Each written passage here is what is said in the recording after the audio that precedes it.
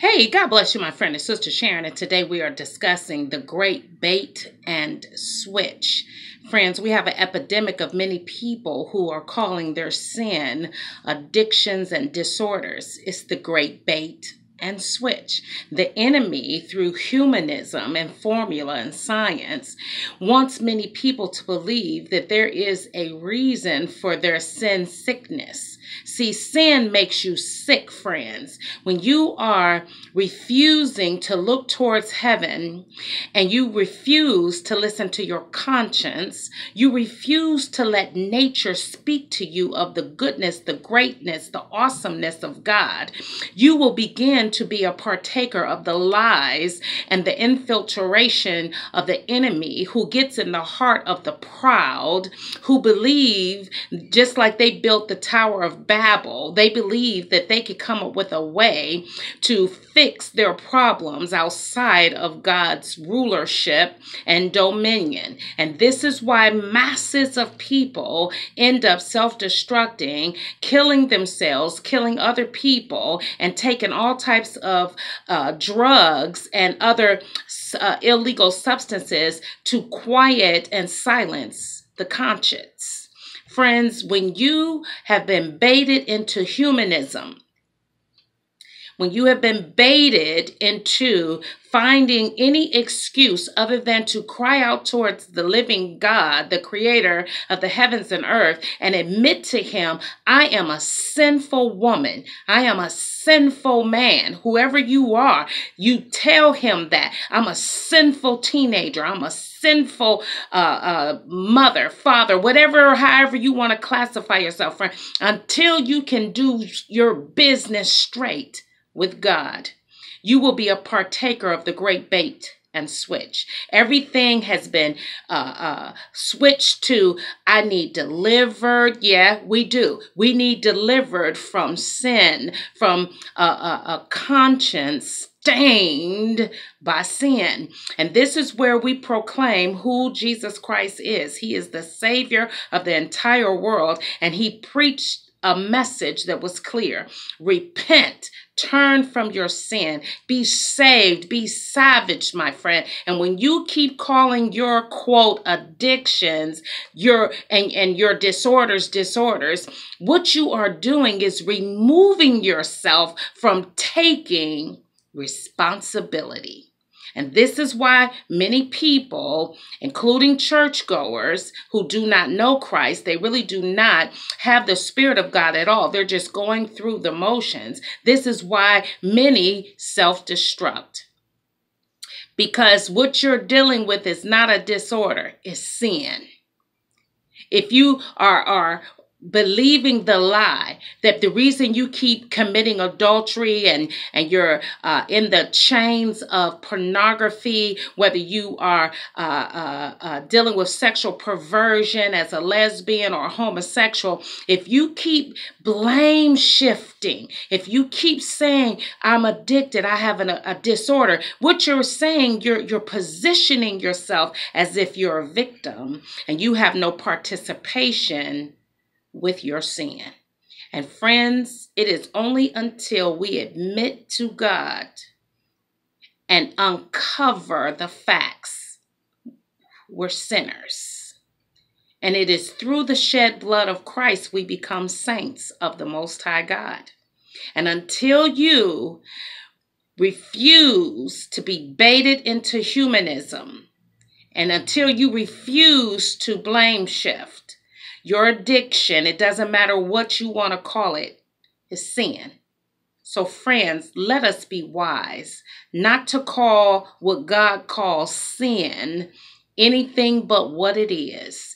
It is missing the mark with God. Sin is transgression of the laws of God. The law of God is now written on our hearts. And we that love God, we that are sincerely walking this thing out, he deals with the conscience. And you can no longer be baited and moved to switch out. Semantics and words have power.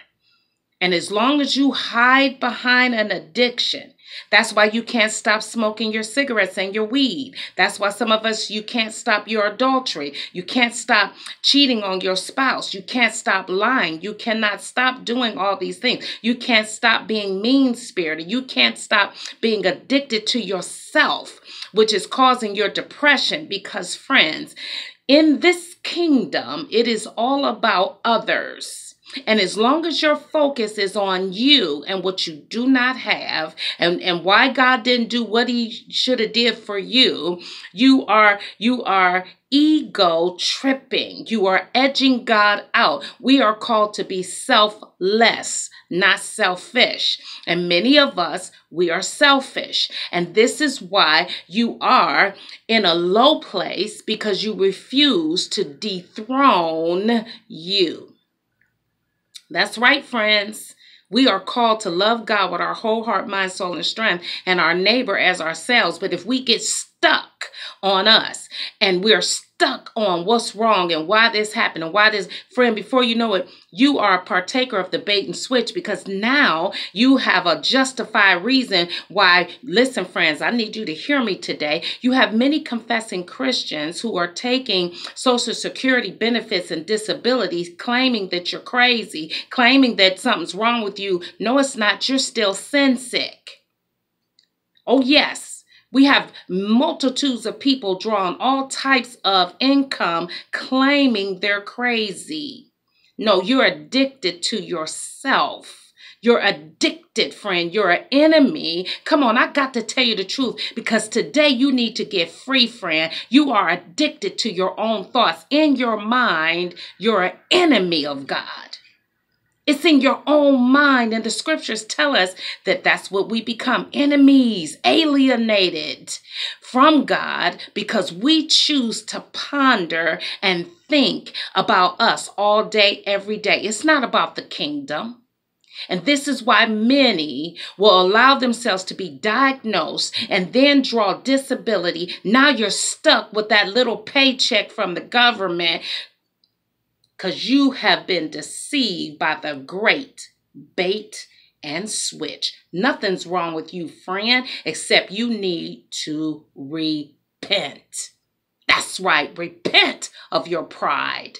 And you know it's so because you hide behind humanism. You hide behind philosophy. You hide behind all of these old wives' tales and all of this foolishness that mortal men have conjured up to pull you into that wide road. It's time to get up, friends, shake yourself, and turn your face towards heaven and repent of your self-aggrandizing and your ego tripping. Because listen, friends, you know it's so, because when you ego trip, you edge God out. And that's what masses of people have done, because they have been a partaker of the great bait and switch. Everything's an addiction, a disorder. I got this, I got that. No, you got sin. Come on, let's tell the truth and get free today. It's time to be free. God is alive. Jesus lives. He's alive, my friends. He wants you to have a testimony of being an overcomer. Today is the day of salvation. If you will hear his voice and not harden your heart, you shall be given the gift of the Holy Spirit, who will speak to you and guide you and teach you and bring you up out of that pit of darkness. But you must denounce this bait and switch. Stop calling your sin a disorder. Stop calling it an addiction. Call it what it is. Sin. He or she that has the ear to hear. God bless you today. Get away quiet and be honest with yourself. You need to repent, my friend. And repentance is the most blessed thing that God has given every mortal the opportunity to do. It's a blessing.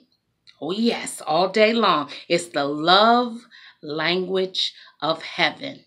Repent. I love you, my friend. Be healed. Be delivered. Call your sin what it is. Watch and see. Ooh, glory to God. Your life will forever be changed when you come from behind the fig leaves of religion and lying, because that's what it comes down to. We're lying to ourselves. Amen. Come on, friends. It's time to be free. Till next time, soldier. Let's go.